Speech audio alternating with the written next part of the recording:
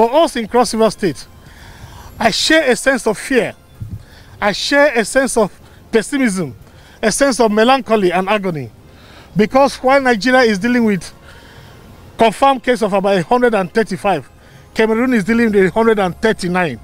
So we are sandwiched between Nigeria and Cameroon, and because we are the border state to Cameroon. Let me use the opportunity, therefore, to call on the Minister of Health to please consider Cross River State as a critical state, Calabar in particular, as a critical point to set up the testing center and, of course, an isolation and treatment center. It is critical because, as a borderline state, but not for a massive shutdown of the borders. By now, we have a lot of pressure from Cameroonians, particularly given the Ambassadorial conflict, to come into Cross River State. Please let the President, let the Minister of Health isolate Cross River State and treat it irrespective of the fact that we have zero incident. But the potential and the cumulative impact of it will be very cataclysmic.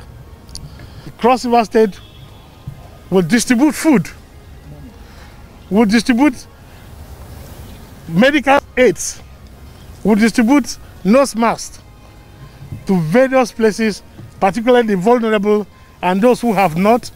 And we are sensitive to the fact that when there's a shutdown of this nature, and for those who have not preserved enough to be able to take them through the 2 weeks in the first instance, as a state, we must provide a shoulder for them to lean on. It is against that background that we'll have a first release of a sum of 500 million to support this team with additional 20 vehicles to commence the work of isolating Cross River State from this scourge. We can't afford the agony of having one.